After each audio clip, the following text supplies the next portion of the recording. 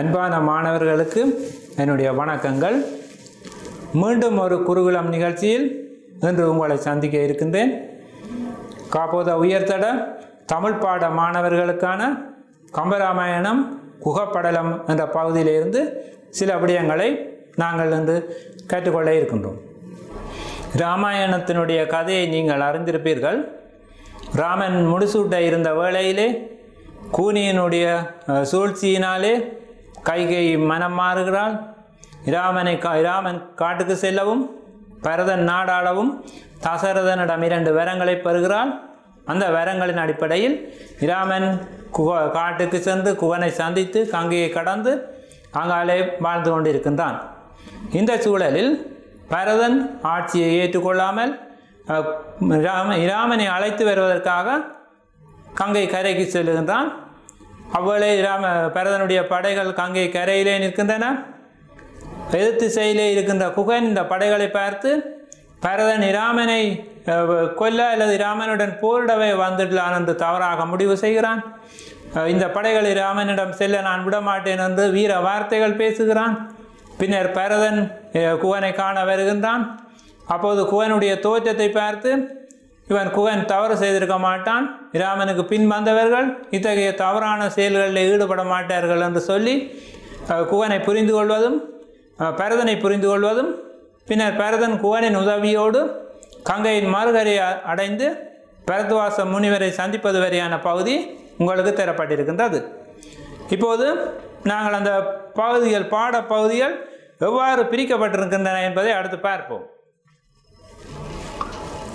பாடல்களின் ஒழுங்கமைப்பு இருக்கிறது. 1 தொடக்கம் 5 பாடல்கள் பரதன் கங்கை கரையை அடைதலும் அவனது படை சிறப்பும். கங்கை கரைக்கு பரதன் சென்று கொண்டிருக்கிறான். அவ்வாறு செல்லுகிற போது அவனுடைய படைகள் எவ்வளவு இருந்தன என்பதை முதல் 5 பாடல்கள் காட்டுகின்றன. அடுத்து 6 தொடக்கம் 11 பாடல்கள் பரதனுடைய படையை கண்ட குகனது வரவும் குகனது சிறப்புகளும் கூறப்படுகின்றன.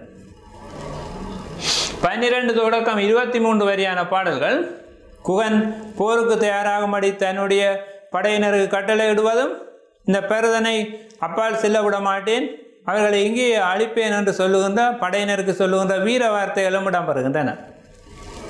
24 தொடக்கம் 27 வரையான பாடல்கள் சுமந்திரன் பரதனுக்கு குகன் பற்றி கூறுதலும் பரதனை சந்திக்க அவன் புறப்படுதலும் ஆகிய பகுதிகள் இருக்கின்றன. 28 தொடக்கம் 30 வரையான பாடல்கள் பரதன் சத்ருகன் பற்றிய குகனின் சிந்தனைகள் இடம்பெறுகின்றன. 31 தொடக்கம் 44 வரையான பகுதிகள் குகன் பரதன் ஆகிய இருவரின் சந்திப்பும் இருவருக்கும் இடையான உரையாடலும் இடம்பெறுகின்றன.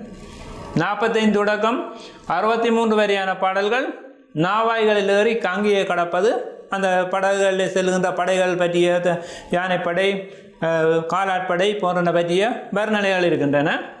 64 தொடக்கம் 71 வரையான பகுதிகள் பரதன் குகனுக்கு கோசலை முதலியோரை அறிமுகம் செய்தல் இருக்கிறது. இறுதியில் 72 தொடக்கம் 73 வரையான பாடல்கள் பரத்வாசர் ஆச்சிரமம் சேருகின்ற பகுதியாக இருக்கின்றது. இப்படி பார்க்கின்ற போது கடந்த வருடம் வந்த பெரிய வினா இந்த 28 தொடக்கம் 44 வரையான இந்த பகுதிகளுக்குள்ளே தான் இடம்பெற்றதை நாங்கள் நினைவிலே கொள்ள வேண்டும். அடுத்து இந்த பாடலை படிக்க செல்ல முன்னர் எத்தகைய வினாக்கள் வருகின்றன என்பதை அறிந்து கொண்டு நாங்கள் பாடலுக்கு செல்வோம். 2 வகையான வினாக்கள் வருகின்றன. முதலாவது ஆவென்னா பகுதி. 2 வினாக்கள் வருகின்றன கம்பராமாயண பகுதி ஒன்றிலே கம்பராமாயணம் தொடர்பாக. முதலாவது வினாவின் ஆவென்னா பகுதியாக அமைகின்றது. முதலாவது வினாவினுடைய ஆனா பகுதி ஒரு சங்க இலக்கியம் தரப்பட்டு அதில் இருந்து வினாக்கள் கேட்கப்படும். ஆவென்னா பகுதியிலே கம்பராமாயணம் தரப்பட்டு கடந்த வருடம் கம்பராமாயணம் தரப்பட்டு 3 வினாக்கள் கேட்கப்பட்டன. ஒவ்வொன்றுக்கும் 4 வீதம் 12 புள்ளிகள். அடுத்த வினா இது பெரிய வினா 20 புள்ளிகளுக்குரியது. 4வது வினா இங்கே குகன் பரதனை காண சென்றது முதல் அவன் பரதனை கண்டு அவன் நிலை அறிந்து வணங்கி புகழ்வது வரையான பகுதியை அடிப்படையாக கொண்டு பின்வருவனவற்றை விளக்க வேண்டி இருக்கிறது. அப்போ இங்கே 20 புள்ளிகள் 4 பகுதிகள் கடந்த வருடம் வந்திருந்தன. இந்த பகுதிகள் வேறுபடலாம், புள்ளிகள் இருக்குது. இதுதான் இப்போ நாங்கள் பார்க்கின்ற போது மாணவர்களே முதலிலே பார்த்தோம் 12 புள்ளிகள். முதலாவது என்னுடைய ஆவண்ணா பகுதிக்கு 12 புள்ளிகள், 4வது வினாக்கு 20 புள்ளிகள். அப்போது கம்பராமாயணத்துக்கு மொத்தமாக 32 புள்ளிகள் கிடைக்கின்றன. இதை 2ஆக பிரித்தோம் என்றால் 16 புள்ளிகள். கிட்டத்தட்ட நீங்கள் ஒரு சாதாரண சித்தியை அடைவதற்கான அரைவாசி புள்ளி கம்பராமாயணத்தில் இருக்கிறது. ஆகவே கம்பராமாயணத்தின் முக்கியத்துவத்தை நீங்கள் புரிந்து கொள்ள வேண்டும். சில வேளையில் இந்த வருடம் முதலாவது ஆவண்ணாவினா ஏதாவது மாற்றப்படலாம். ஒரு பரீட்சை மட்டும் வந்திருக்கிறது, அதை வைத்துக்கொண்டு நிச்சயமாக கூற முடியாது என்றாலும் கடந்த வருடம் கம்பராமாயணம் தான் அந்த ஆவண்ணா பகுதிக்கும் வந்திருக்கிறது. ஆகவே 32 புள்ளிகள். நிச்சயமாக தெளிவாக கம்பராமாயணத்தை படித்து கொள்ள வேண்டும். எந்தெந்த பகுதிகளுக்கு என்ன இருக்கின்றன என்ற விடயத்தையும் அறிந்து கொள்ள வேண்டும். இந்த வகையில் நீங்கள் இந்த புதிய பாடத்திட்டத்திற்குள் வந்தவர்கள் மிகுந்த அதிர்ஷ்டசாலிகள் என்று தான் கூற வேண்டும். உங்களுக்கு முன்னர் இருந்த பாடத்திட்டத்திலே கிட்டத்தட்ட 140க்கும் மேற்பட்ட பாடல்கள் அங்கே கைகை சூழ்வினை படலத்திலே இருந்தன. அவ்வளவு பாடல்களையும் படித்து மாணவர்கள் விட எழுத வேண்டி இருந்தது. ஆனால் உங்களுக்கு அது அரைவாசியாக குறைக்கப்பட்டிருக்கிறது. கிட்டத்தட்ட 73 பாடல்களை மட்டுமே நீங்கள் படிக்க வேண்டும். ஆகவே உங்களுடைய அந்த பாடத்திட்ட சுமை குறைக்கப்பட்டிருக்கிறது. இனி இருக்கின்ற வாய்ப்பை சரியாக பயன்படுத்தி முழுமையாக கம்பராமாயணத்தை படித்து கொள்ள வேண்டும். இப்போது நாங்கள் திருப்பி பாடலுக்கு வருவதற்கு முன்னர் ஆனா பகுதியை பாடலை ஒரு முறை கடந்த வருடம் வந்த வினாவை பார்த்து விட்டு மீண்டும் நாங்கள் பாடத்துக்குள்ளே வருவோம். ஒரு பாடல் தரப்பட்டிருக்கிறது. நைவீர் அலீர் மைந்தீர் இனி துயரால் நாடுறந்து காடு நோக்கி மெய் வீரர் பெயர்ந்ததுவும் நிலமாயிற்றாமன்றே விலங்கள் தின்தோள் கைவீர களரணிய காலை இவன் தன்னோடு கலந்து நீவீர் ஐவீரும் ஒரு மீராய் அகலிடத்தை நெடுங்காலம் அழித்திருந்தான் என்று ஒரு பாடல் கொடுக்கப்பட்டிருக்கிறது.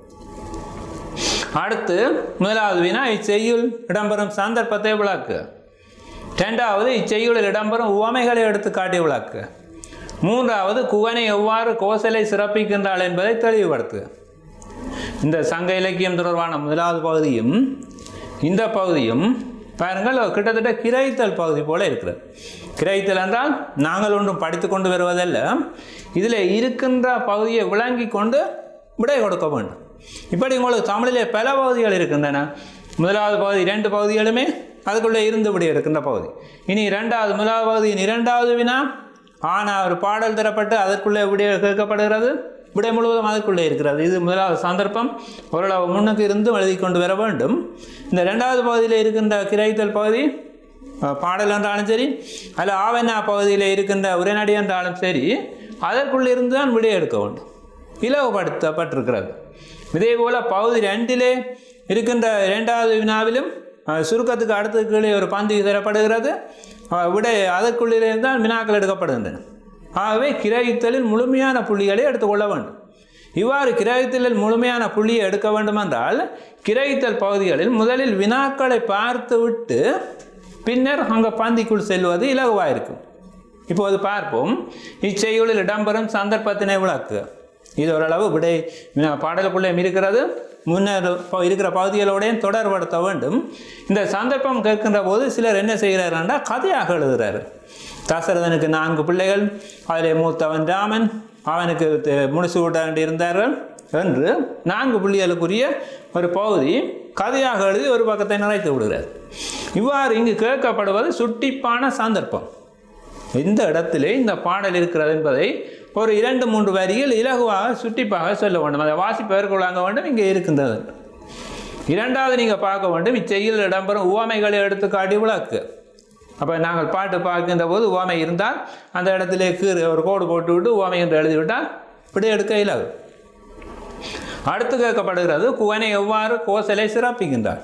அப்போ நாங்கள் 3 விடயம் பார்க்க வேண்டும். 1 சந்தர்ப்பம், அது இங்கே இல்லை. 2வது உவமை அணி.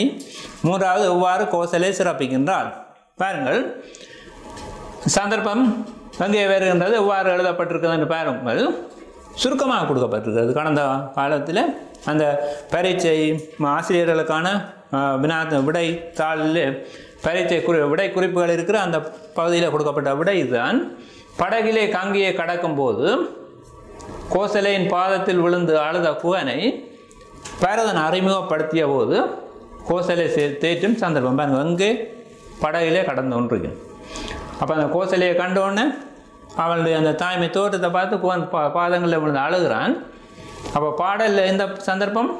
அவனை அறிமுகப்படுத்துகிறான் குகன், பரதன் அறிமுகப்படுத்துகிறான். அதை கேட்டு கோசலை இந்த அழுகிற குகனை தேற்றுகிற சந்தர்ப்பத்தில் பாடல் இடம்பெற்றுகிறது. இலகுவாக சுருக்கமாக விட கொடுக்கப்பட்டது. இனி நாங்கள் பாட்டுக்கு போவோம். இப்போ எங்களுக்கு சந்தர்ப்பம் நான் எவ்வாறு எழுதுகிறது என்பதை சொன்னேன். இனி நாங்கள் 2 வினாவும் பார்ப்போம். இச்செயலில் இடம்பெறும் உவமைகளை விளக்க கோசலை எவ்வாறு சிறப்பிக்கிறார் 2 விடியும் தேவை. பாட்டுக்கு போவோம். நைவீர் அல்லீர் மைந்தீர் இனி துயரால் நாடுறந்து காடு நோக்கி மெய் வீரர் பெயர்ந்ததுவும் நிலமாயிற்றாமன்றே. இதுக்குள்ள விட இல்லை, அதை நாங்கள் வாசிக்கின்ற போது அதை தவிர்த்து விடலாம். எங்கட பகுதி பெரியர் விலங்கல் தின்தோல் கைவீர களரணிய காளை. பாருங்கள், விலங்கல் மலை, தின்தோல் மலை போன்ற தோள்கள். அப்போ இந்த இடத்துல உங்களை விளங்கும் 2வது கேள்விக்குரிய விடை இருக்கிறது ஓமை. வேணுமெண்டா 2 நம்பர் போடலாம், இல்லை கோடு குறியிட்டு ஓமை என்று போடுது. கைவீர களரணிய காளை, யானை போன்ற கை, அதாவது துதிக்கையினால வீரம் காட்டுகின்ற யானை, யானையை போன்ற இந்த குவன் இவனோடு சேர்ந்து. அப்போ இதுக்கு 2 கேள்விக்கு விடை இருக்கொண்டு குவன்ற பெருமை, அதாவது யானையை போன்ற வீரம் பொருந்திய காளை. 3வது கேள்விக்குரிய விடை இருக்குது சிறப்பு. உவமை அணி இருக்குது. அப்போ இதில் உவமை என்று போடலாம், 3வது இலக்கத்தையும் போட்டால் இதுக்குள்ள 2 விடை. தன்னோடும் கலந்து நீ வீரும் ஐவீரும் ஒரு வீராய் அகலிடத்தை நெடுங்காலம் அளித்தீர் என்று. நீங்கள் 5 பேரும் ஒன்றாக சேர்ந்து இந்த பூமியை பாதுகாக்க வேண்டும் என்று கோசலை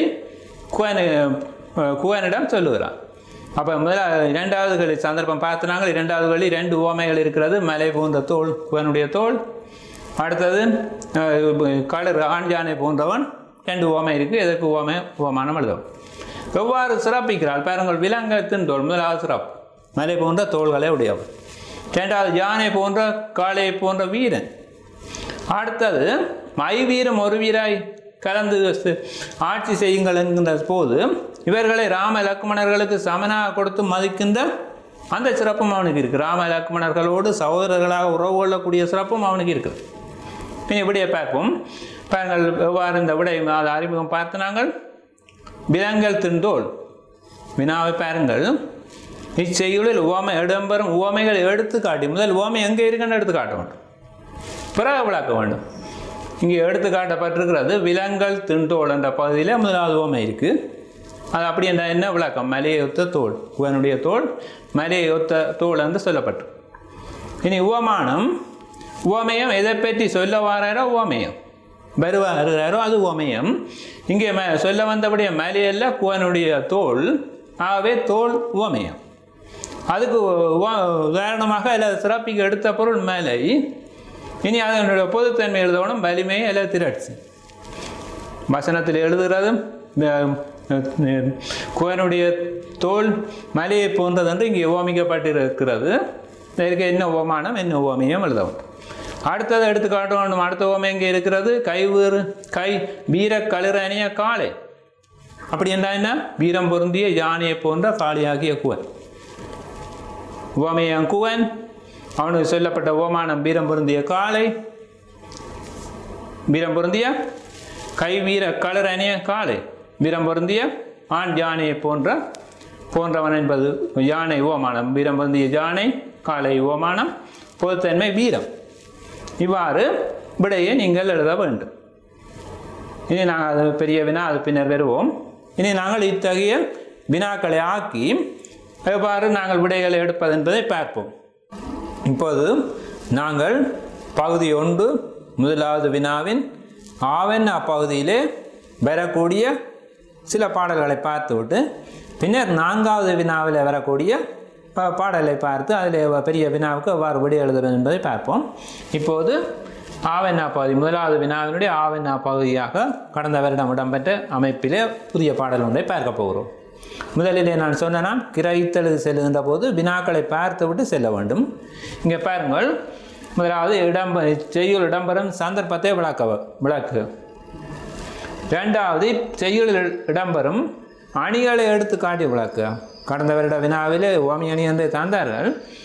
இதில் வேறு சில அணிகள் இருப்பதால் அணிகள் என்று பொதுவாக போடப்பட்டது. அணிகளை எடுத்து காட்டி விளக்கு அங்கே இருக்கான்னு சொல்லி அதுக்கு பின்னர் விளக்கம். அடுத்து குவனை சுமந்திரன் எவ்வாறு சிறப்பிக்கிறான் என்பதை விளக்கு. இங்கே பாருங்கள், நாங்கள் சில இருக்கின்ற விடயங்களை இப்போ இந்த பாடல் முழுக்க படித்திராவிட்டாலும் கூட விடை எழுத முடியும். இங்கே இருக்கின்ற விடயங்களை கொண்டு நாங்கள் ஏதாவது விடையளிக்கலாமா, தெரியாவிட்டாலும் விடையளிக்கலாமான்ட்டு சிந்தித்து பார்க்க வேண்டும். முதலாவது இச்செய்யுள் இடம்பெறும் சந்தர்ப்பத்தினே விளக்கு. ஒரு மாணவர் தஜையிலாக இந்த பாடல் ஒன்று ஞாபகம் பெறவில்லை என்றாலும் கூட ஒரு புள்ளி இரு புள்ளிகள் எடுப்பதற்கான தகவல்கள் இங்கே இருக்கின்றன. பாருங்கள், குவனை சுமந்திரன் எவ்வாறு சிறப்பிக்கின்றான். அப்போ இந்த சந்தர்ப்பம் உங்களுக்கு தெரியாதென்றா இந்த வசனத்தை அங்கே எடுத்து எழுதினால் குறைந்த புள்ளிகளை பெற்றுக்கொள்ளலாம். குவனை சுமந்திரன் சிறப்பிக்கின்ற சந்தர்ப்பத்தில் இப்பாடல் இடம்பெற்றுள்ளது. விட இங்கே இருக்கிறது. ஆகவே நாங்கள் ஏதாவது ஒரு பாடல் எங்களுக்கு தெரியவில்லை என்று போட்டு மனம் தளர்ந்து விடக்கூடாது. இதுக்குள்ளே இருந்து எங்களுடைய பழைய ஞாபகத்தில் ஏதாவது மீட்டெடுக்க முடியுமா என்று பார்க்க வேண்டும். அப்போ எங்களுக்கு 3 வினாக்களுக்கு விட வேணும். 1 சந்தர்ப்பம், 2 அணி, 3 குவனுடைய சிறப்புகள். இனி பாடலுக்கு செல்வோம். கங்கை இரு கரையுடையான் கணக்கு இறந்த நாவாயான் உங்கள் குல தனிநாதற்கு உயிர் துணைவன் உயர்த்தோளான் வெங்கரி நேறு அணியான் வில் பிடித்த வேலை நான் கொங்கலரும் நரும் தன் தார் குகன் என்னும் குறியுடையான். அப்போ குவனை பற்றி தான் இது சொல்லப்படுது. இங்கே சொல்லியிருக்கு குவனை சுமந்திரன் குவனை பற்றி சொல்லுகின்ற சந்தர்ப்பத்தில் இப்பாடல் இருக்கிறது. இனி பார்ப்போம், பாடலுடைய பொருளை பார்ப்போம். கங்கை இரு கரையுடையான் யார்? குவனை பற்றி தான் சொல்லியிருக்கு. இங்கேயும் தந்திருக்கிறேன். குகன் கங்கையாற்றின் இரு கரைகளையும் தன்னுடைய ஆட்சி பரப்பின் கீழே கொண்டிருப்பவன். முதலாவது சிறப்பு. குவனை எவ்வாறு சிறப்பிக்கிறான் விட இருக்கிறது. கங்கை கரையின் இரு புறங்களையும் தன்னுடைய ஆட்சியின் கீழ் கொண்டு வந்திருப்போம். இறந்த நாவாயான் கணக்கிறந்த எவ்வளவு வந்து கணக்கிட்டு சொல்ல முடியாத படகுகளை உடையவன் எங்கள் விடை. 3வது வினாக்குரிய விடை இருக்கு. உங்கள் குல தனிநாதற்கு யாருக்கு சொல்லுகிறான்? உங்கள் என்று பரதனுக்கு சொல்லுகிறான். உங்கள் குலம், உங்களுடைய பரதனுடைய குலம் எது? சூரிய குலம். அப்போ சூரிய குலத்தின் தனி என்ற ஒப்பில்லா ஒப்பு தனிநாதர் ஒப்பில்லாத தலைவனாகிய ராமனுக்கு உயிர் துணைவன் நல்ல நண்பனுமாவான். குவனுடைய 3வது சிறப்பு இருக்கிறது. உயர் தோளான் உயர்ந்த தோள்களை உடையவன். வெங்கரியின் ஏறு அணியான். கரி யானை, ஏறு ஆண் யானை. அப்போ ஆண் யானையை போன்றவன் என்று சொல்லுகின்ற போது அணியான் என்று வருகின்ற போது அவளுக்கு தெரியும் உவமை அணி இருக்கிறது. அப்போ இதில் கீறி விட்டு உவமை என்று போட்டு விட்டால் நாங்கள் விடை எழுதுகிற போது இலகுவாயிருக்கும். வில் பிடித்த வேலை நான்.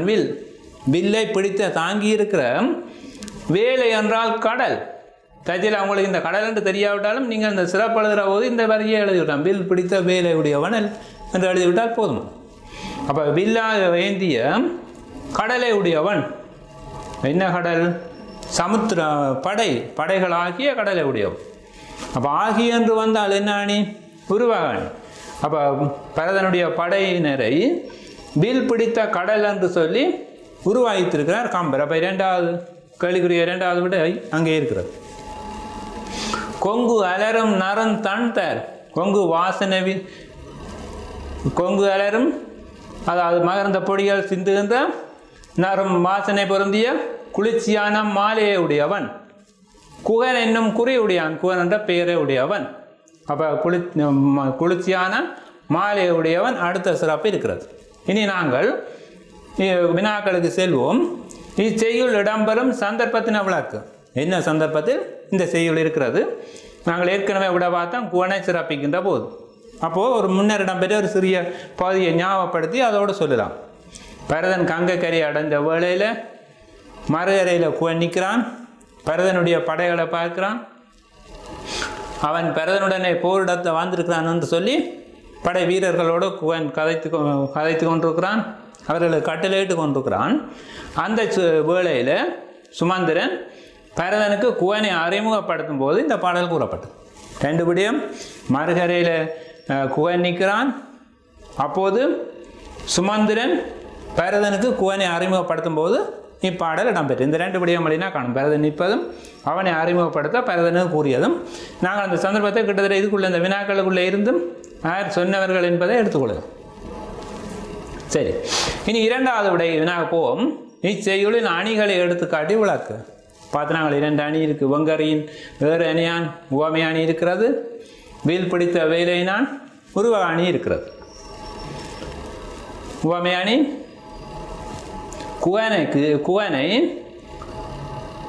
குகனுக்கு ஆண் யானையை கவிஞர் உவமையாக கூறியுள்ளார். இதில் உவமையம் எது? குகன். உவமானம் ஆண் யானை, பொதுத்தன்மை வீரம். அடுத்த 2வது இந்த பாட்டு வரியை கொடுத்து இங்கே உருவகாணி இடம்பெற்றுள்ளது. விளக்கம் எழுத வேண்டும். எதற்கு எது உருவகம்? குகனுடைய படைகளுக்கு வில்லேந்திய கடல் உருவகமாக, அல்லது குகனுடைய படைகள் வில்லேந்திய கடலாக உருவகிக்கப்பட்டுள்ளன. இதை எதுவாக உருவாக்கியிருக்கிறார்? அப்போ பாடல் வரியை கொடுக்குறோம், இங்கே உருவாணி இடம்பெற்றிருக்கிறது என்று சொல்லுகிறோம். எதை எதுவாக உருவாக்கியிருக்கிறார்? குகனுடைய படைகளை வில்லேந்திய கடலாக கம்பர் உருவாக்கியிருக்கிறார் என்று கூறினால் போதுமானது.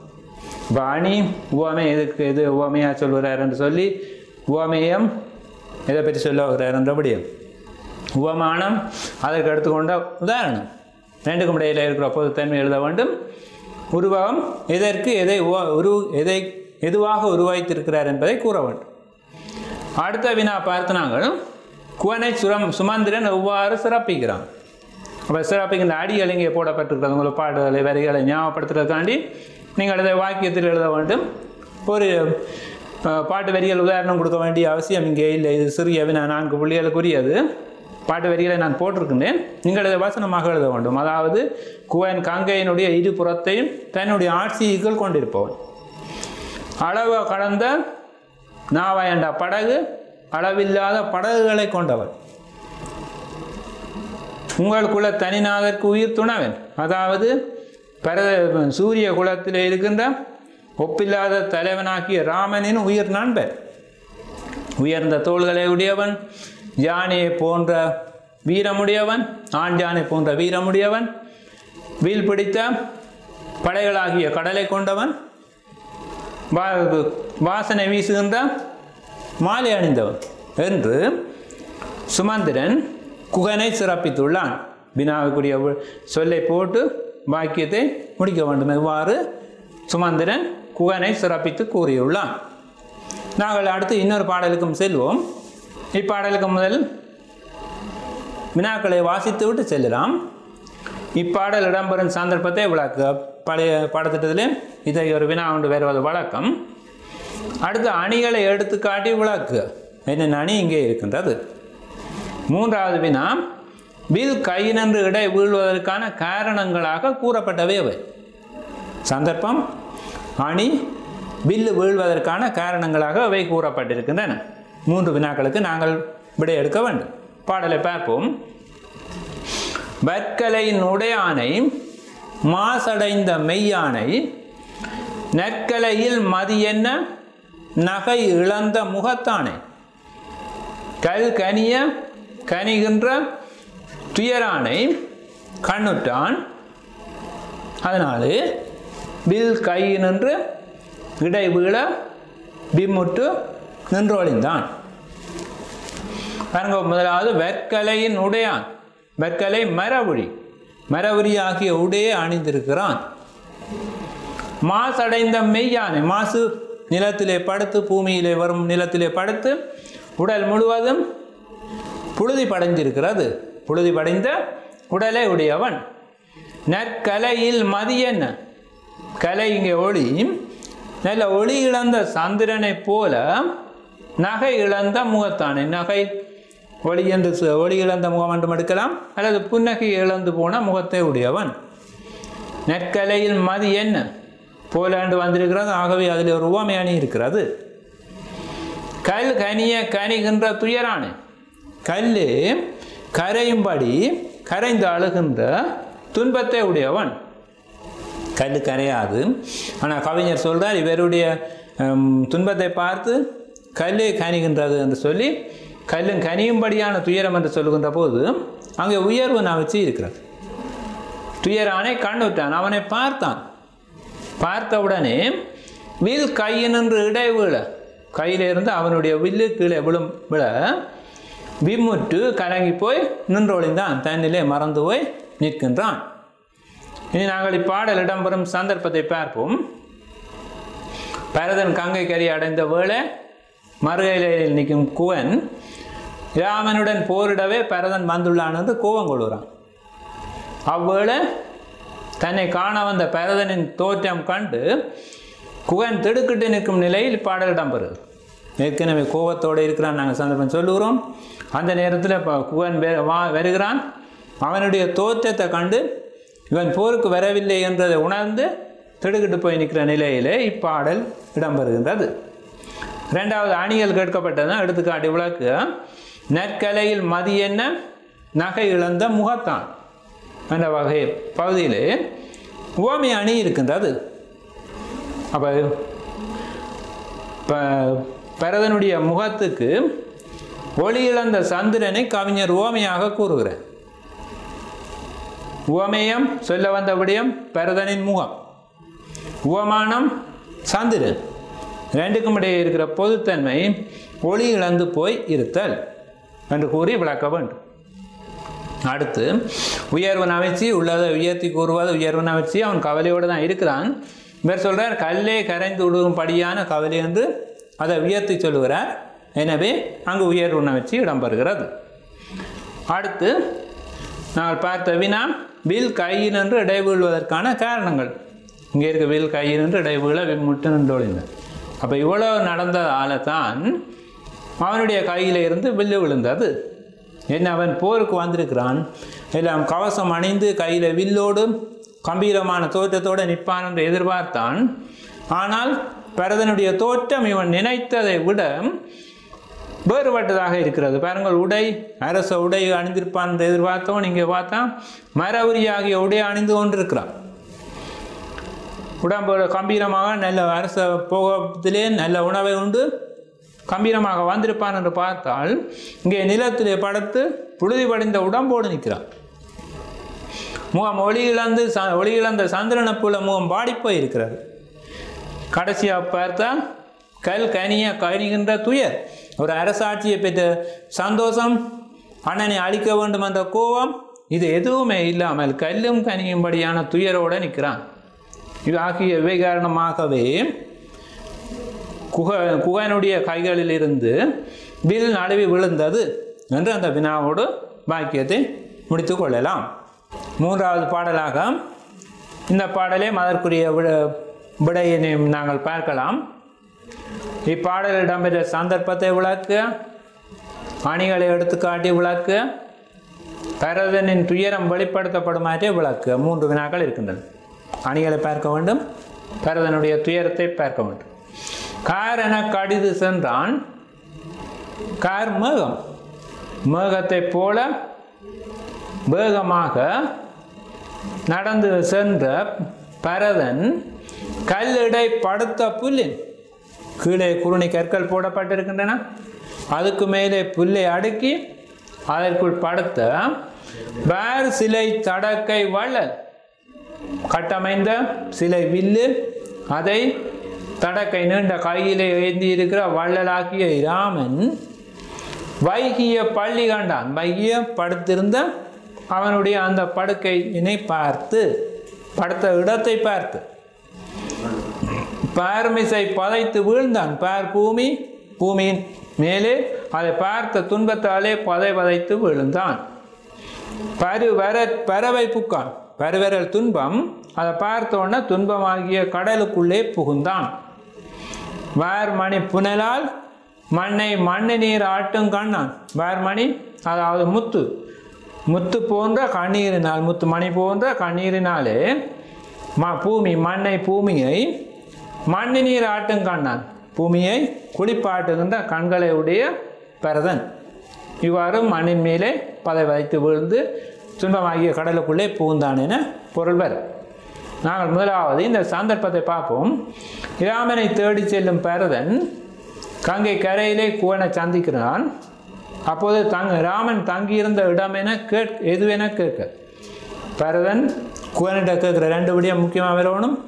ஒன்று, இந்த ராமன் எங்கே தங்கியிருந்தான், என்னுடைய அண்ணன் எங்கே தங்கியிருந்தான் பரதன் குவனிடம் கேட்கிறான். அப்போது அந்த இடத்தை குவன் காட்டுகிறான். அந்த இடத்தை பார்த்து பரதன் கவலைப்படும் சந்தர்ப்பத்தில் இப்பாடல் அமைந்துள்ளது. இடத்தை பார்க்கிறான், எங்கேன்னு கேட்குறான். அதுக்கு குவன் அந்த இடத்தை காட்டின உடனே அதை பார்த்து கவலைப்படுகிற சந்தர்ப்பத்தில் இந்த பாடல் இருக்கிறது. அடுத்து அணிகளை பார்ப்போம். கார் என கடிது சென்றான். விரைவாக அந்த இடத்தை தேடி ஓடி சென்ற பரதனுக்கு கார் காலம் வேகமாக செல்கின்ற முகிலை உவமையாக கூறியிருக்கிறேன். வார் மணி புனலால், அதாவது கண்களிலிருந்து கண்ணீர் பொழிகிறது, வெண்மையான கண்ணீர், அது முத்து போல இருக்கிறது என்று உவமை அணியை பயன்படுத்தி இருக்கிறார். அடுத்த உருவ அணி இருக்கிறது. கடும் துன்பத்துக்குள்ளே பரதன் மூழ்குகிறான்.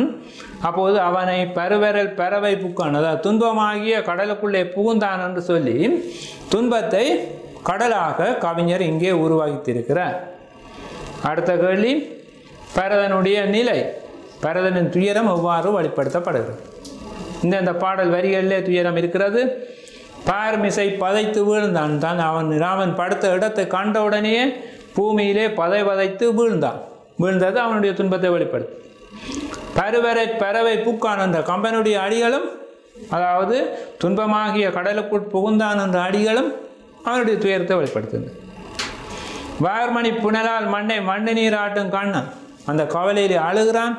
அந்த கண்ணீர் பூமியை பூமி தாயையே குளிக்க வார்ப்பது போல இருக்கிறது என்று சொல்லி அவனுடைய கண்ணிலேருந்து பொழிகின்ற கண்ணீரினூடாகவும் அவனுடைய துயரம் வெளிப்படுத்தப்பட்டிருக்கின்றது. எனவே இதுபோல நீங்களும் ஏனைய பாடல்களை பார்த்து அவற்றுக்குள்ளே இருக்கின்ற விடயங்களை கற்றுக்கொண்டால் இந்த பகுதியில் எத்தகைய வினாக்கள் வந்தாலும் விடை எழுத முடியும். அப்படி விடை எழுதுகின்ற போது ஞாபகத்தில் வைத்திருங்கள். முடிந்தவரை இந்த வினாக்களுக்கும் சில தகவல்கள் தரப்படும். சந்தர்ப்பத்தை சரியாக புரிந்து கொள்ள அது உதவியாக இருக்கும். இனி ஒரு பெரிய வினாவினை பார்த்துவிட்டு நாங்கள் அடுத்த பகுதிக்கு செல்லலாம். குகன் பரதனை காண சென்றது முதல் அவன் பரதனை கண்டு அவனது நிலை அறிந்து வணங்கி புகழ்வது வரையான பகுதியை அடிப்படையாக கொண்டு இந்த விடயம் மிகவும் முக்கியமானது. அவர்கள் கேட்கின்ற பகுதிகளுக்குள்ளே இருந்து நீங்கள் விடையை எடுத்துக்கொள்ள வேண்டும். அணிகளை சொல்வதாக இருந்தாலும் குணப்பண்புகளை சொல்வதாக இருந்தாலும் இந்த பகுதிக்குள்ளே இருந்து விடை எடுக்க வேண்டும். உதாரணமாக ராமனின் இந்த பகுதிகளில் இருக்கின்ற குணப்பண்பு என்றாலும் உங்களுக்கு ராமனை பற்றி நிறைய தெரிந்திருக்கும்.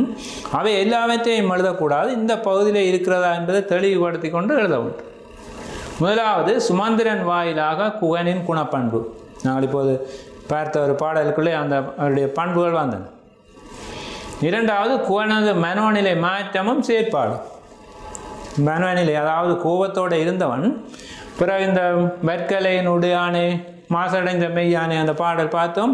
அவனுடைய அந்த தோற்றத்தை கண்டவுடனே அவனுடைய மனதிலே கோபம் மறைந்து குகன் பரதன் மீது மதிப்பும் அன்பும் ஏற்பட்டது. பரதனது துயர நிலை, ராமன் படுத்த இடங்கள், அவனை பற்றிய செய்திகளை கேட்டு பரதன் அடைகின்ற துயரம், பரதனது பெருந்தகைமை, அவ்வாறு செய்கின்ற போது அவனுடைய பெருந்தன்மைகள் அங்கங்கே வெளிப்படுகின்றன என்பது இது கடந்த வருடம் வந்த பெரிய வினாவும் அதற்கான பகுதிகளும் 20 புள்ளிகளுக்குரியது. இப்போது நாங்கள் ஒரு உதாரணத்தை பார்ப்போம். குகன் பரதனின் படையுடன் போரிடும்படி தனது படையினருக்கு கட்டளையிட்டது முதல் சுமந்திரன் பரதனுக்கு குகனை அறிமுகப்படுத்தியது வரையான பகுதியை அடிப்படையாக கொண்டு குகன் பரதனுடைய படையோட போரிட சொல்லி தன் படைக்கு கட்டளையிட்டது தொடக்கம், சுமந்திரன் பரதனுக்கு குகனை அறிமுகப்படுத்தியது வரையான பகுதியை அடிப்படையாக கொண்டு பின்வருவனவற்றை விளக்கு. அப்போ அது எந்த பாடல்கள்னால் 12 இருந்து 23 பாடல்கள் இந்த பகுதிக்குள்ளே அடங்குகின்றன. பாடல் எண் 12 தொடக்கம் 23 வரை. முதலாவது குகனின் வீர உணர்வு. குகனுடைய வீர உணர்வு எவ்வாறு இருந்தது என்பதை பற்றி நாங்கள் சொல்ல வேண்டும். இரண்டாவது இராமன் மேற்கொண்ட நட்பு. குகன் இராமன் மேலே கொண்டிருக்கிற நட்பு எவ்வாறு இங்கு வெளிப்படுத்தப்பட்டது. அடுத்தது பரதன் மேற்கொண்ட வெறுப்பு. அடுத்தது பயன்படுத்தப்பட்ட அணிகளின் சிறப்பு என்பன இங்கே கேட்கப்பட்டிருக்கின்றன. விடையளிக்கின்ற போது முதலிலே நாங்கள் ஞாபகம் வைத்திருக்க வேண்டும், இந்த வினாக்களை விடையும் இணைக்க வேண்டும், விடையை இணைக்க வேண்டும், வினா சொற்கள் விடையில் இடம்பெற வேண்டும். இப்போ உதாரணமாக இது 4வது இலக்க வினா என்றால் நாங்கள் இந்த பகுதிகளுக்கு போக முன்னர் இதில் இருக்கிற பகுதிகளை சேர்த்து ஒரு வாக்கியம் அமைக்கலாம். குகனின் வீர உணர்வு, குகனின் வீர உணர்வு, ராமன் மேற்கொண்ட நட்பு, பரதன் மேற்கொண்ட வெறுப்பு என்பவற்றை கம்பன் பல வகையான அணிகளை பயன்படுத்தி விளக்கியுள்ளான் என்று போட்டு இனி இலக்கத்தை இட வேண்டும். ஒன்று இந்த இடத்திலே மாணவர்களை கவனிக்க வேண்டும், இது 20 வினாக்களுக்குரிய பகுதி. நீங்கள் இந்த 1, 2, 3, 4 என்ற வினா இலக்கத்தை எழுதவில்லை. 4 என்ற இந்த வினா பெரிய வினா இலக்கத்தை மட்டும் எழுதி போட்டு விடையளித்தால் இது 4 வினாக்களுக்கும் 5 புள்ளிகள் என்று இருந்தால் இதில் 1, 2 என்ற இலக்கம் இல்லாவிட்டால் முதலாவது வினாவுக்குரிய விடையாகவே அது கருதப்படும். நீங்கள் சில வேளை இதற்குரிய விடையை எழுதி ஒரு வரி விட்டு அடுத்த வந்தியை அதற்குரிய விடையை எழுதியிருப்பீர்கள், பின்னர் ஒரு வரி விட்டு அடுத்த வந்தியை எழுதியிருப்பீர்கள். ஆனால் இந்த வினா இலக்கம் போடப்படவில்லை. அவ்வாறெனில் இது முதலாவது இலக்கத்துக்குரிய பகுதிக்குரிய வினா விடையாக கருதப்பட்டு அதற்குரிய புள்ளி மட்டும் வழங்கப்படும். எனவே வினாக்களை தெரிவு செய்வது மட்டுமல்ல, அதுக்குரிய பகுதிகளுக்குரிய இலக்கமிடுவதும் இங்கு முக்கியமானது. இனி நாங்கள் முதலிலே குகனின் வீர உணர்வை பார்ப்போம். ஒரு வசனம் எழுதலாம். கம்பன் குகனுடைய வீர உணர்வை சிறப்பாக வெளிப்படுத்துகிறான். இனி எவ்வாறு என்று பார்த்தால், பரதனின் படையினரை கண்ட குகன் அவன் இராமன் மீது போர் தொடுக்கவே வந்துள்ளான் என தவறாக புரிந்து கொள்கிறான். தன் படையினரை போருக்கு தயாராகுமாறு கட்டளையிட்ட பின் கூறிய வார்த்தைகள் மூலம் வீர உணர்வு வெளிப்படுவதை காணலாம். கட்டளையிட்டு கூறிய வார்த்தைகளின் மூலம் வீர உணர்வு வெளிப்படுது. முதலாவது வாக்கியமே அவனுடைய வீர உணர்வை காட்டுகிறது. பரதனின் படையினரை வீர சுவர்க்கம் அனுப்பும் பணியை தொடங்கிவிட்டேன் வந்து தனது படையினருக்கு கூறுகிறார். பரதனுடைய படையினரை வீர சுவர்க்கம் அனுப்பும் பணியை தொடங்கிவிட்டேன் என்கிற போது அவரை அழிப்பதற்குரிய ஆற்றல் வீரன் தனக்கு இருப்பதை வெளிப்படுத்துவதாக இந்த வரி இருக்கு. அவர்களை நான் வீர சுவர்க்கம் அனுப்ப போகிறேன் என்று சொல்கின்ற போது அது அவனுடைய தன்னம்பிக்கையோட கூடிய வீரத்தை காட்டும். அடுத்து இரண்டாவது விடயமாக நாங்கள் எழுதலாம். ஆழ நெடுந்திரை 6 கடந்துவர் போவாரோ வேள நெடும்படை கண்டு விலங்கிடம் வில்லாளோ. இந்த வரியை பாருங்கள். குகனுடைய படையிலே யானைப்படை இல்லை, பரதன் பெரும் யானைப்படையோடு வந்திருக்கிறான், பெரிய மன்னன். அப்போ அவனுடைய பெரிய இந்த யானைப்படையை கண்டு விலங்கிடும் பயந்து போகின்ற வீரன் வில்லேந்திய வீரனா நான் என்று கேட்கின்றான். இது எதை காண்டுகிறது? வேறு எந்த பெரிய யானைப்படையோடு வந்தாலும் நான் அஞ்ச மாட்டேன் என்று சொல்லுகிற அவனது வீரத்தை காட்டுகிறான். அந்த வீரத்தின் வெளிப்பாடாக என்ன சொல்லுகிறான்? ஆழ நெடுந்திரே 6 கடந்துவர் போவார். இவர்கள் இந்த ஆற்றினை கடந்து போக நான் அனுமதிக்க மாட்டேன் என்ற இந்த 2 கூற்றுகளும் பரதனுடைய வீர உணர்வை வெளிப்படுத்துவதாக இருக்கின்றன. இந்த கடலை கடந்து அவர்கள் போக மாட்டார்கள், அவருடைய இந்த பெரிய படையை கண்டு அஞ்சுபவன் அல்ல என்று சொல்வதும் அவனது வீரத்தை வெளிப்படுத்துகின்றது. அடுத்து முன்னவன் என்று நினைந்திலன் மொய்புலி அண்ணானோரும் பின்னவன் நின்றனன் என்றிலன் அன்னவை பேசானில் இவன் என்னை இகழ்ந்தது. இங்கே மாணவர்களே நான் பாடல் வரிகளை இங்கே போட்டு சேர்த்திருக்கிறேன். ஏனெனில் நீங்கள் இந்த விடயத்தோடு அந்த பாடலின் பொருளையும் அறிந்து கொள்ள இலகுவாக இருக்கும் என்று நீங்கள் வாக்கியங்களாக இவற்றை எழுத வேண்டும். 1-2 பாடல் வரி உதாரணம் கொடுக்கலாம். முழு பாடல்களையும் எழுத வேண்டும் என்ற தேவை இல்லை. நான் எனக்கு இங்கே உங்களை விளங்கப்படுத்துவதற்கு உதவுவதற்காக அந்த பாட்டு வரிகளை மட்டும் இங்கே கொண்டு வந்திருக்கிறேன். அப்போ இங்கே இந்த பாட்டு பகுதிகளுக்குள்ளாக எவ்வாறு அவனுடைய வீரம் தெரிகிறது என்று சொன்னால், முன்னவன் என்று நினைந்தினன். பரதன் போருக்கு வந்திருக்கிறான். வருகின்ற போது முதலில் ஒன்றை சிந்தித்திருக்க வேண்டும். இங்கே நான் இராமனோடு போரிடப் போகிறேன் என்பதை சிந்தித்திருக்க வேண்டும். அவனுடைய வலிமையை அறிந்திருக்க வேண்டும். முன்றவன் அதை நினைக்கவில்லை. மொய்புலி அண்ணானோர் பின்னவன் நின்றனன் என்றில்லை. சரி, ராமனை பற்றி சிந்திக்காட்டியும் பரவாயில்லை. அவனுக்கு அவனுடைய மொய்புலி வலிமையான புலியை போல ஒரு தம்பி இருக்கிறான், இலக்குவன். பின்னவன் அவன் இருக்கிறான் என்பதையும் கூட சிந்திக்கவில்லை. ராமனை சிந்திக்காம வந்திருக்கிறாய், இலக்குவனை பற்றி சிந்திக்காம வந்திருக்கிறாய். அன்னவை பேசானேன், அதை பற்றி நீ சிந்திக்காவிட்டாலும் பரவாயில்லை. இவன் என்னை இகழ்ந்தது, அந்த 2 பேரையும் பற்றி யோசிக்காம விட்டாலும் பரவாயில்லை. குவன் என்ற ஒரு வீரன் இங்கே இருக்கிறான் என்பதை இவன் நிகழ்ந்து, அதாவது ஒரு பொருட்டாக மதிக்காமல் வந்ததுக்கு என்ன காரணம் என்று வினாவுகிற போது, அவன் ராமனையும் லக்கன்மனையும் விட தன்னை பெருப்பித்து அல்லது ஒரு வலிமையுடையவனாக கருதுகிறான் என்று சொல்லக்கூடாது. எனினும் அவர்களையும் தாண்டி, ஏன்னா அவர்கள் உறவினர்கள் சில வழி அவையை மதிக்காம விட்டுருக்கலாம். சகோதரங்கள் கோபத்தோடு போரிட மாட்டான் என்று கருதி இருக்கலாம்.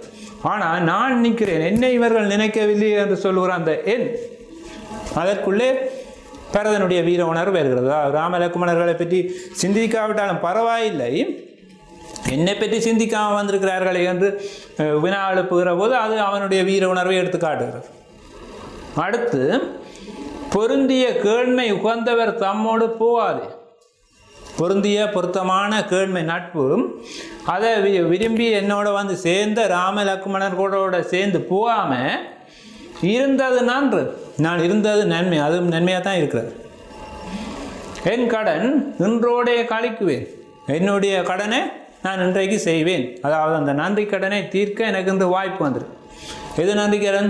அவனை போரிட வந்த பரதன் முதலியோரை அழித்து ராமனுக்கு நான் நன்றி கடன் சொல்லி செய்ய போகிறேன் என்று சொல்லுகிற அந்த உறுதியான கூற்றுகளிலும் பரதனுடைய வீர உணர்வு வழிபடுகின்றது. அடுத்து பாருங்கள், என் அம்பாலே கொன்று குவித்த நிணம்கொள் பிணக்குவை கொண்டு ஓடி துன்று திரைக்கடல் கங்கை மடுத்து இடைத்தூராது. என்னுடைய அம்பாலே நான் பரதனுடைய படையினரை கொன்று குவித்தா நிணங்கொள் பிணக்குவை, நிணம் கொழுப்போடு கூடி அந்த பிணங்களுடைய குவியல்களை கொண்டு ஓடிப்போய் திரைக்கடல் கொண்டு ஓடி செல்லுகின்ற அந்த அலைகளுடைய கடல், அந்த ஓடி செல்லுகின்ற அந்த பிண குகைகளை கங்கை ஆறு திரைக்கடல் மடுத்து, திரை அடிக்கின்ற அலை அடிக்கின்ற கடலுக்குள்ளே போட்டு இடைத்தூராத, தூர்த்தல் மூடுதல், அந்த கடலையே மூடி விடாதோ என்று வினா எழுப்புகிறான். அப்போ அவனுடைய வீர உணர்வு எவ்வாறு வெளிப்படுகிறால், பரதனுடைய படையினர் அவ்வளவு பேரையும் நான் அழித்து அவர்களை கொன்று விடுவேன் என்று சொல்லுகிற தன்னம்பிக்கையோட கூடிய அந்த வீர உணர்வு இந்த பாடல் அடிகளிலேயும் இருக்கிறது. அடுத்து, அதை எதிரிகளை தனக்கு சமமாக மதிக்காமல் தூசாக மதித்து தனது வீரத்தை பெருப்பித்து எண்ணுகின்ற தன்மை அடுத்த பாட்டு வரியில் இருக்கிறது. ஏமுனை உற்றிடில் 7 கடல் படை என்றாலும் ஆமுனையின் சிறு கூழ் என இப்பொழுது ஆகாது. ஏமுனை போர் முனை, பரதனுடைய படையினர் போர் முனைக்கு வந்தால் 7 கடல் படை என்றாலும் 7 கடலளவு பெரும்படியாக இருந்தாலும் அதை பற்றி எனக்கு கவலை இல்லை. ஆமுனையின் சிறு கூழ் என இப்பொழுது ஆகாது. வாழ்ந்தால் பசு உண்ண முனைகின்ற போது அதுக்கு முன்னாலே இருக்கின்ற சிறு பிள்ளை போல இந்த படை மாறிவிடாதோ என்று கேட்கின்றார். இங்கே வீரத்தினுடைய அந்த உச்சநிலையை காணுகிறோம். அவ்வளவு படையினரையும் ஒரு பசுவுக்கு முன்னாலே அகப்பட்ட ஒரு சிறு பிள்ளை போல கருதுகின்ற அவனுடைய வீரம் இங்கே வெளிப்படுகிறது. அடுத்து, போன படைத்தலை வீரர் தமக்கு இறை போதா இச்சேனை கிடக்குடு தேவர் வரின் சிலை மாமகம் சோனை பட குடர் சூரை பட சுடர் வாளோடும் தானை பட தனி யானை படத்திரள் சாயின. 2 விஷயம் கொண்டு இந்த போன படைத்தலை வீரர் தமக்கு இறை போதா, இந்த படையினர் என்னுடைய படையினர் இப்போ போருக்கு புறப்பட்டு கொண்டு போகிற படையினருக்கு ஒரு சாதாரண உணவுக்கு கூட போதாத அளவு மிக குறுகிய அளவாக இவர்கள் இருக்கிறார்கள். அது முதலாவது வீரம். அடுத்து தேவர்களே படையெடுத்து வந்தாலும் கூட சிலை மாமகம் என்னுடைய வில்லாகிய பெரிய மேகத்திலே இருந்து சோனை பட, அதாவது அம்புகள் சோனாவாரி மலை போல பட, சூறை பட எல்லாம் அழிந்து சுடர் வாளோடும் தானே பட, வாள்களோடு அந்த படையினர் அழிந்து தனி யானை படத்திரள் யானை படைகளும் அழியும்படி நான் அவர்களை அழிக்க மாட்டேனா என்று கேட்கின்றான். இங்கு பரதனுடைய வீரம், இந்த ராமனுடைய குகனுடைய வீரம் பரதனுடைய படையினரோடு மட்டும் நிற்கவில்லை. தேவர்கள் வந்தாலும் நான் அழிப்பேன் என்று கூறுவதன் மூலமும் அவனுடைய வீரத்தினுடைய உச்சம் வெளிப்படுத்தப்படுவதை நாங்கள் காணுகின்றோம். இனி அடுத்த வினாவுக்கு செல்வோம். இராமன் மேற்கொண்ட நட்பு எவ்வாறு வெளிப்படுத்தப்படுகிறது? முதலாவது, என் உயிர் தலைவன் என்ற தொடரிலே அவனுடைய நட்பு இருக்கிறது. என்னுடைய உயிராகிய நண்பன் அல்லது என்னுடைய உயிருக்கு தலைவன் என்று கூறுவது அவனுடைய நட்பை எடுத்து காட்டுகிறது. இரண்டாவது, தோழமை என்று சொல்லிய சொல்லொரு சொல்லன்று, ஏழமை வீடன் இறந்திலன் என்ற ஏசாரும். அந்த ஒரே ஒரு சொல்லுக்கு மதிப்பு கொடுத்து அதற்காகவும் உயிரை கொடுக்க தயாராக இருக்கிற நட்புணர்வை இங்கே காணுகிறோம். தோழமை என்று சொல்லிய ஒரு சொல், அந்த சொல்லுக்காண்டி நான் இந்த ஏழை ஆகிய வேடன் இறந்தும் என்னுடைய உயிரை கொடுக்க மாட்டேன் என்று கேட்பதும் ஒரு நட்பு என்ற சொல்லுக்காக உயிரையும் கொடுக்க தயாராக இருக்கின்ற ராமன் மேற்கொண்ட நட்பை வெளிப்படுத்துகிறது. அடுத்தது, என் ஆருயிர் தோழமை தந்தான் மேல் போமது சேனையும் ஆரியுரும் கொடுப்போ என்றோ என்பதன் ஊடாக எனக்கு அந்த நட்பை தந்த ராமனிடத்திலே அவனோடு போர் செய்ய இந்த பரதன் போவது என் சேனையையும் என்னுடைய உயிரையும் எடுத்ததன் பின்னர் அல்லவா என்று கூறுகின்ற போது அந்த நட்புக்காக தன்னுடைய உயிரையும் தன் படையினரின் உயிரையும் வழங்க தயாராக இருக்கிற ஒரு நல்ல நட்பு உணர்வினை நாங்கள் இங்கே குகனிடம் காண்கின்றோம். அப்போ இந்த மூன்று விடயத்திலே குகன் இராமன் மேற்கொண்ட நட்பு வெளிப்படுத்தப்படுகின்றது. அடுத்து, இராமனுக்கு முன்னர் தான் உயிரிழப்பதே நன்றன ராமன் என்று சொல்லுகின்றதும் அவனுடைய நட்பை காட்டுகிறது. நாட்டை கொடுத்து விட்டு வந்த இராமனுக்காக காட்டை கொடுக்கக்கூட மறுக்கின்றனே என்று கவலைப்படுது. இந்த நாட்டையே கொடுத்துட்டு வந்தவன் இது காட்டுக்குள்ளே தானே வாழுகின்றான், பிறகும் எதற்காக அவனை துன்பப்படுத்துகிறீர்கள் என்று சொல்லி தன்னுடைய நண்பனுக்கு ஒரு துன்பம் வந்ததற்காக வருந்துவதும் அவனுடைய நட்பை காட்டுகிறது. அடுத்து, இராமனுடன் காட்டுக்கு செல்லாது இருந்தது என் நன்மைக்குத்தான், அவன் நண்பனாக ஏற்றமைக்கான நன்றி கடன் தீர்க்க வாய்ப்பு கிடைத்ததே என மகிழ்தல். அந்த தனக்கு கிடைத்த நட்புக்காக நன்றி கடன் தீர்க்க வேண்டும் என்று சொல்லி நட்புக்கு நன்றி கடன் தீர்க்க வேண்டுவதன் மூலமும் அவனுடைய நட்பை நாங்கள் காணுகின்றோம். இனி அடுத்த வினாவுக்கு செல்வோம். பரதன் மேற்கொண்ட பொறுப்பு. பாடலின் ஒவ்வொரு இடத்திலும் அவன் தவறாக புரிந்து கொண்டிருக்கிறான் பரதனை, பின்னர் தான் தெளிவு பெறுகிறான். அந்த பாடலின் ஒவ்வொரு இடத்திலும் பரதன் மேற்கொண்ட பொறுப்பு வழிபடுகிறது. முதலாவது, பரதன் போன்றவர்களை வஞ்சனையால் அரசு எய்திய மன்னர் என்று சொல்வது. அதாவது நேர்வழியில் ஆட்சியை பெறாமல் ஏதோ ஒரு வஞ்சகம் செய்துதான் இவர்கள் இந்த ஆட்சியை எய்தியிருக்கிறார்கள் என்று சொல்வது வஞ்சனையால் அரசு எய்திய மன்னர் என்பது அவனது பொறுப்பை வெளிப்படுத்துகிறது. அடுத்து, பரதனுடைய படையினரை சூழ்ச்சியில் ஊறிய படையினர். இவன் மட்டுமல்ல, இவனது படையும் கூட சூழ்ச்சிகளால் வென்ற ஊறி திளைத்த படை என்பதும் பொறுப்பை வெளிப்படுத்துகிறது. பாவம், பழி, நண்பர்கள், பகைவர், பிறருக்கு துன்பம் விளைவிப்பது என்பன பற்றி இவர்கள் சிந்திக்க மாட்டார்களோ என கேலி செய்தது. இன்னொரு பாடலில் வருது, சரி நான் பழியை பற்றி சிந்திக்கவில்லை, பாவத்தை பற்றி சிந்திக்காமல் இங்கே படையெடுத்து வந்திருக்கிறானே என்று அவர்களை கேலி செய்யும் போதும் அவனுடைய விருப்பம் உணர்வு வெளிப்படுகிறது. அதாவது எதையும் பற்றி சிந்திக்காதவர்களாக பாவம், பழி, நண்பர், பகைவர், பிறருக்கு துன்பம் விளைவிக்கக்கூடாது என்பதை கூட அறிந்திருக்கவில்லை என்று கேள்வி கேட்பது அவனது பொறுப்பை வெளிப்படுத்துகிறது. அடுத்து, இராமன் தவம் செய்ய இவன் நாடாள்வதா என்று கோவிப்பதும் அவனது பொறுப்பை வெளிப்படுத்துகிறது. இறுதியாக, இராமனுக்கு மரவரி கொடுத்த கைகேயின் மகன் அவனுடைய தாய் மேலே கொண்ட பொறுப்பும் அப்படியான ஒரு கொடியவள், அவனது ஒரு மன்னனாக வேண்டியவனுக்கு மரவரியை கொடுத்த தாயின் மகன் என்று சொல்வதும் கூட அவனது பொறுப்பை வெளிப்படுத்துகின்றன. இனி அடுத்த வினாவுக்கு செல்வோம். பயன்படுத்தப்பட்ட அணிகளின் சிறப்பு. இரு வகையான அணிகள் இருக்கின்றன. ஓமை அணி இருக்கிறது, உருவக அணி இருக்கிறது. அஞ்சன வண்ணன், அஞ்சனம் மை பூச, மை கண்ணுக்கு பூசுகின்ற மை, அந்த மை போன்ற கரிய வண்ணன், அதாவது கரிய நிறத்தை உடையவன் என்பது உவமையாணி. உவமையம் பார்த்தால் ராமனுடைய நிறம், உவமானம் கரியம்மை, பொதுத்தன்மை கருமை. மொய்புலி அண்ணானோர் பின் அவன் இலக்குவணனை பற்றி சொல்லியிருக்கு. உவமையம் இலக்குவணன், அங்கே உவமானம் புலி, பொதுத்தன்மை வீரம். அதாவது புலியை இலக்குவனருக்கு உவமையாக கூறியிருப்பதை நாங்கள் இங்கே காட்டணும். ஏமுனை இற்றிடில் 7 கடல் படை என்றாலும் ஆமுனையின் சிறு கூழ். அதாவது போர்க்காலத்துக்குள்ளே 7 கடல் வந்தாலும், 7 கடலோட படை வந்தாலும் அது பசுவிற்கு முன்னால் அகப்பட்ட சிறிய பிள்ளை போல ஆகிவிடும் என்று கூறுகின்ற போது, இங்கே பரதனை குகனை பசுவாகவும் அவனுக்கு முன்னே வருகின்ற குகனுக்கு பசுவையும் அவனுக்கு முன்னே வருகின்ற படையினருக்கு பிள்ளையும் உவமையாக கூறியிருப்பதை நாங்கள் காணுகின்றோம். அடுத்த உருவகாணி, இதுக்குள்ள 2 உருவகங்கள் இருக்கின்றன. ஒன்று சிலை மாமகம், தன்னுடைய வில்லை கரிய மேகமாக உருவாய்த்திருக்கிறார். அந்த வில்லிலே இருந்து புறப்படுகிற அம்புகளை மழையாக உருவாய்த்திருக்கிறார். ஆகவே இது உருவகாணி இடம்பெற்றிருக்கிறது. வில்லினை மேகமாகவும் வில்லில் இருந்து புறப்படுகின்ற அம்புகளை மழையாகவும் உருவாய்த்திருப்பது இங்கே நாங்கள் காணப்படுகின்ற சிறப்பு ஆகும். அடுத்து சில வினாக்களை நாங்கள் மேலதிகமாக பார்த்து கொள்ளலாம். இந்த வினாக்களையும் நீங்கள் மனதிலே கொண்டு கற்பது நன்று என கருதுகிறேன்.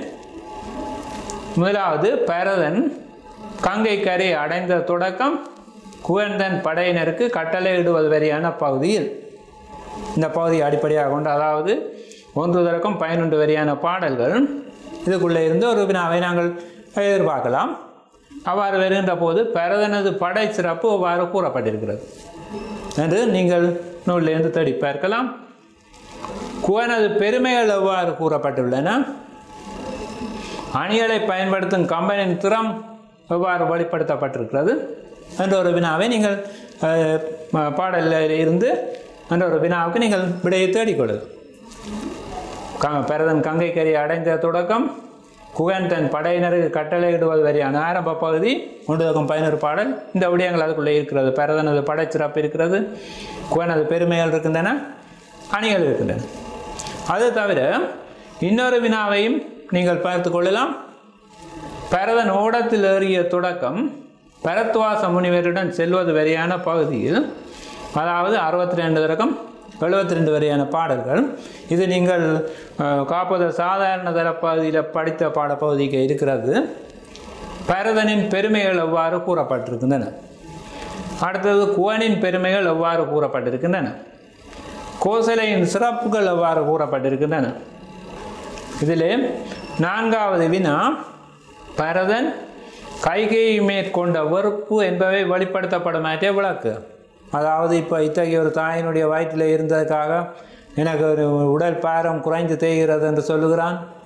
இப்படி இந்த உலகம் முழுவதுக்கும் துன்பத்தை கொடுத்தவள், உலகம் எல்லாம் கவலையோடு இருக்க மகிழ்ச்சியாக இருக்கிறாள் போன்ற பல தகவல்கள் அங்கே தரப்படுகின்றன என்று சொல்லி இந்த பகுதிகளையும் நீங்கள் இந்த 4 வினாக்களையும் பார்த்து கொள்ளலாம். அதாவது 62 தொடக்கம் 72 வரையான பாடல்கள், பரதன் ஓடத்தில் ஏறிய தொடக்கம் பரத்வாச முனிவரிடம் செல்வது வரையான பகுதியில் பரதனின் பெருமை, குகனின் பெருமை, கோசலையின் சிறப்பு, கைகையை மேற்கொண்ட வெறுப்பு என்பவற்றையும் நீங்கள் தேடி இவற்றுக்கான விடைகளை பெற்றுக்கொள்ள வேண்டும் என்று கேட்டுக்கொள்கின்றேன்.